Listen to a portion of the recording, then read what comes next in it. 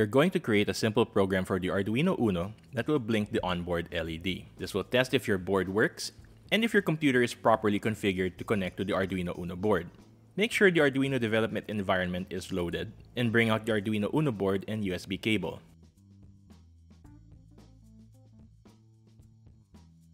Plug in the USB cable to your computer. Use the cable to dissipate any electrostatic charges you may have built up before handling the Arduino Uno.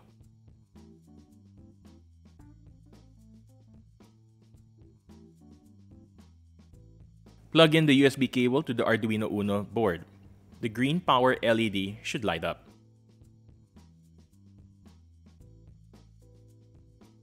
Looking at the Arduino development environment, there are three main sections: the menu and toolbars, the code editor window area, and the status and message panes. We'll be doing most of the coding in the code editor window area. Any errors in compiling or uploading appear in the status pane. Before going further, let's look at the Arduino Uno board. There are 14 digital pins labeled D13 through D0. There are 6 analog input pins A0 through A5. 3 ground reference pins, 3.3 volt and 5 volt source pins, the power LED, communications LED, and the built-in LED connected to digital pin 13. That is the LED we will be working with. Going back to the code editor window, we see that there are only 2 functions present. Setup contains code that will run on power up or when the reset button is pressed to restart the Arduino. This normally contains code to configure things.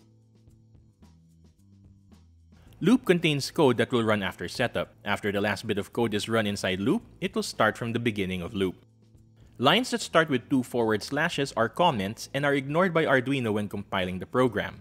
These are used to document your code or to temporarily turn off parts of your code. We start by defining the term or identifier LED to mean the number 13. This makes your code marginally more readable, especially when your code becomes more complex. The line written will tell the compiler to replace LED with the number 13 prior to compiling the code. Whether something is an input or output is defined from the Arduino's point of view. An output is a signal coming out of the Arduino, while an input is a signal going into the Arduino. If the signal can go either in or out, it's called an I/O or input-output signal. Since the LED is an output device, and the LED is connected to digital pin 13, we need to tell the Arduino to make pin 13 an output. We do this with the pin mode statement, giving it the parameters or arguments of what pin to work with, LED, and what direction the signal goes, output. Arduino uses a C++ derived language, so statements must end with a semicolon. Computer programming is about working with metaphors. As mentioned earlier, the LED is an output device connected to a digital pin. With Arduino, the metaphor of sending a signal out is write. So, to send a signal out through a digital pin, you use the digital write function. Digital write takes 2 arguments: the pin to send the signal out of, and what signal to send. Since this is a digital computer, you only get 2 possible signal levels, high or low. Sending a high causes the digital pin to output the maximum possible voltage, in this case 5 volts, while sending low outputs 0 volts. If we ran this piece of code now, we would not see the LED blink because it would run fast. In order to slow down our code, we need to add delays in the form of the delay function. Delay takes in a whole number, called an integer, that represents how many thousandths of a second or milliseconds to stop the program. In this sample, we will leave the LED on high for 100 milliseconds, then set it low for 900 milliseconds. The total period of this function is 1 second.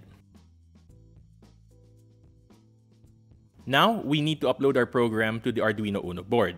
Check first that the Arduino Uno is connected properly to the computer. Then, we need to check that we have the correct board selected. Go to the Tools menu, then go to the Board menu. Ensure that Arduino Uno is selected in the sub-menu. This may be under the Arduino AVR Boards menu if you have several boards installed. Then we check the correct serial port is selected. Go to the Tools menu, then the Ports menu. Select the serial port with Arduino Uno labeled. We can double-check the settings have taken hold by looking at the status bar in the lower right-hand corner. Now to compile and upload the program. Click on the upload icon on the toolbar. This saves the program, compiles it, and begins to upload the program. While the program uploads, the communications LEDs on the Arduino Uno board will flash. When you get done uploading, check that the LED is behaving as expected. Feel free to play around with the various delays to see how this affects the behavior of the built-in LED.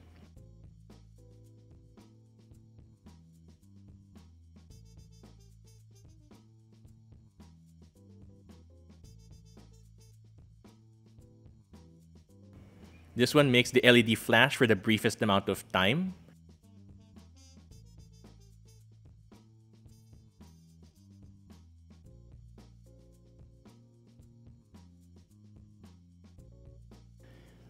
This one makes it blink twice a second.